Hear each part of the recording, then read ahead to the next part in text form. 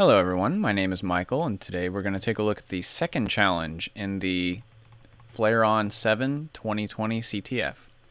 So once it's unzipped, we have this garbage.exe and a message with a little story about how they accidentally deleted the challenge and it had to be recovered, but it's corrupted. So we have to be able to get working again, reverse engineer it, and acquire the flag. So if we just go ahead and blindly try to run it, we'll see Windows agrees it seems to be corrupted and refuses to run. So even though it says access is denied, that's because it's corrupted. So let's take a look at detected easy, and we do see it is UPX packed. So we might just naively try to unpack it. Output unpacked, and we get an invalid overlay size, so it seems to be corrupted, but this gives us a bit of a clue saying there's a size issue possibly. So I'm going to use a program called PEBear by HasherZade that breaks down the PE format of the file and gives us a lot of information about how it's structured.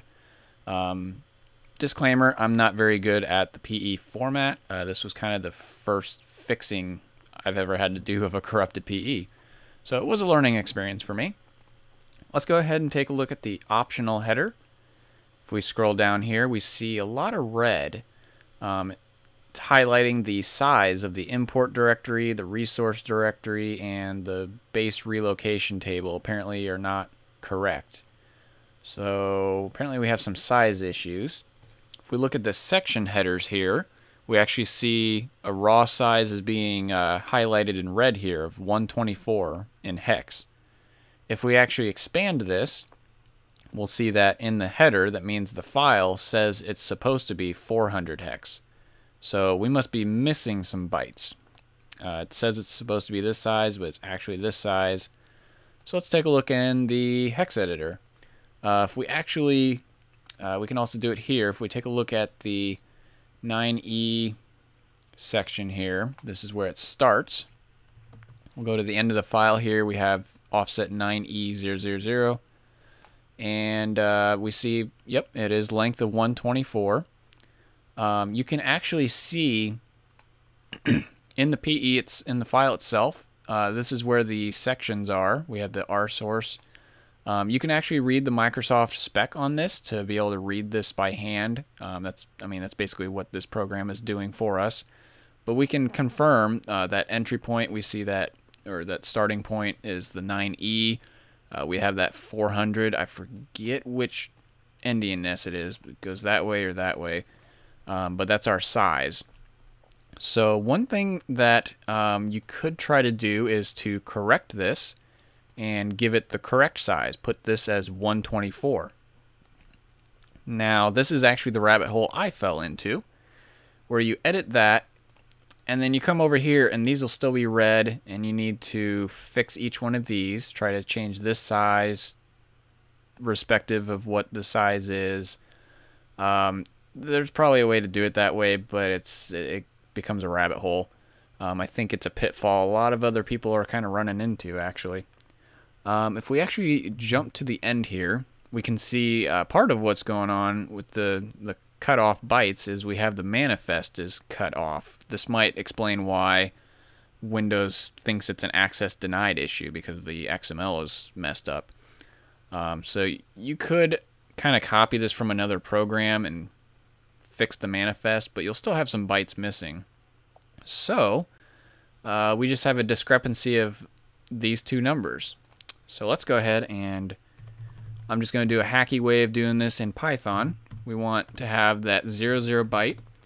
We want 400 minus 124 hex. And this will give us a string of those bytes that we need. Let's go ahead and paste that in here. Hit save. Let's go ahead and reload this. Now, if we go to the section headers, there's no longer a red. We have the raw size is correct. Raw address is correct. We also go to optional headers, and these are no longer red, so it must have been aligned correctly. So we have basically fixed something with it. Let's go ahead and see if we can unpack it now using that same command, and successful. We have unpacked a file. Alrighty, we have this unpacked.exe, and we'll see it is almost double the size. Alrighty, so that is the first hurdle, getting it unpacked. Let's go ahead and take a look at what we're dealing with here. We have a Visual C/C++ executable. So let's see, can we just run this? Unpacked, and no. It actually has further corruption because what actually happened, all these zeros we put in here, this is actually the import table section. We just completely nuked that. So I think that kind of cascaded to the unpacked part.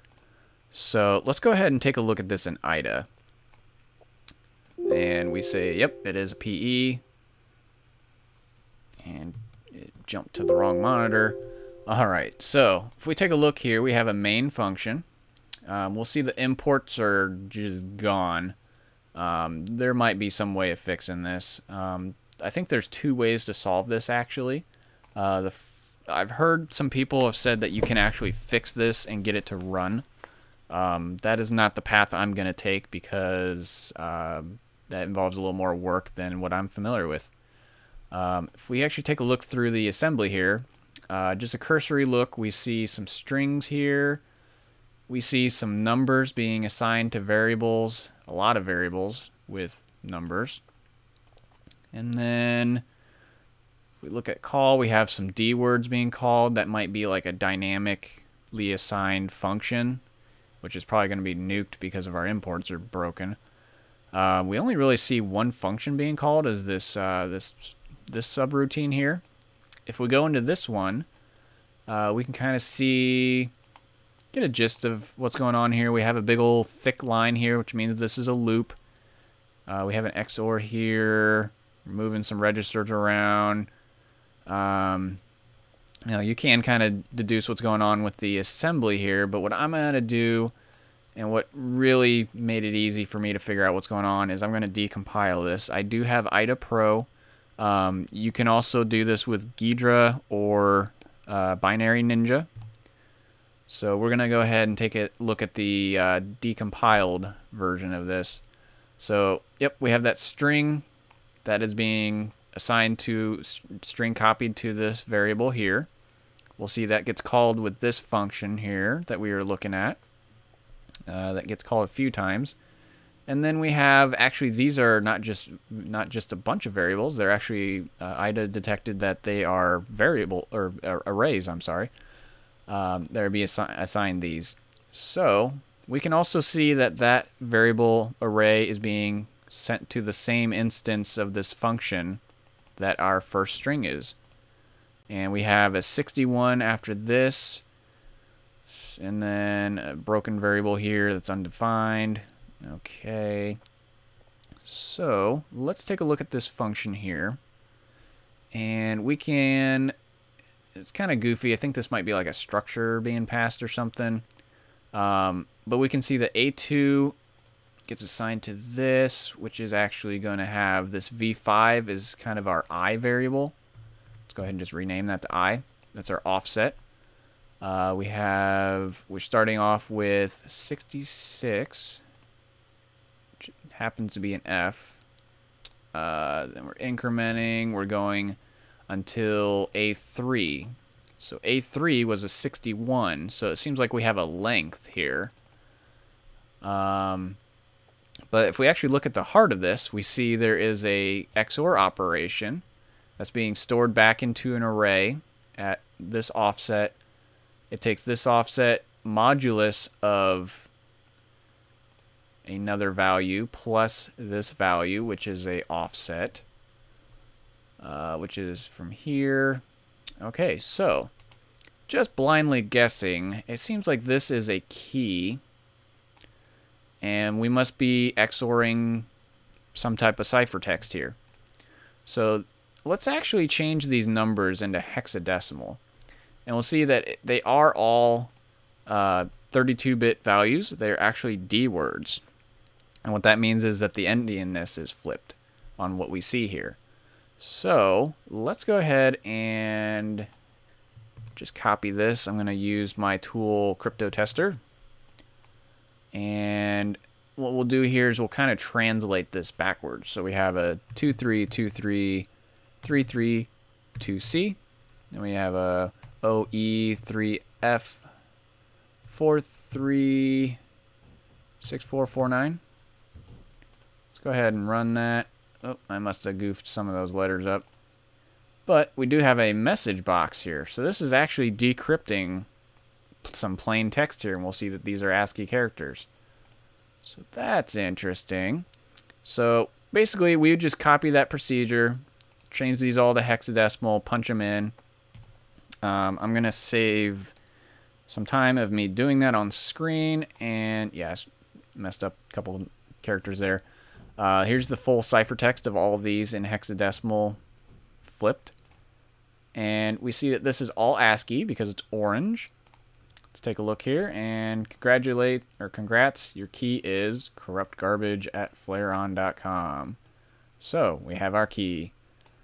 So we input that into the website, get our point, and unlock the next challenge. This has been the second challenge. It's fairly difficult if you're not familiar with the PE format. That can be a really big hurdle that a lot of people are getting kind of caught on. I was caught on it for a couple hours, honestly. Like I mentioned, that rabbit hole I kind of went down. But it really is just as simple as just calculating the difference between what it says it's supposed to be and what it really is. Fill it in with a bunch of zeros. And then you can unpack it. So that has been my approach to solving the second challenge of the Flareon7 2020 CTF. Thank you for watching.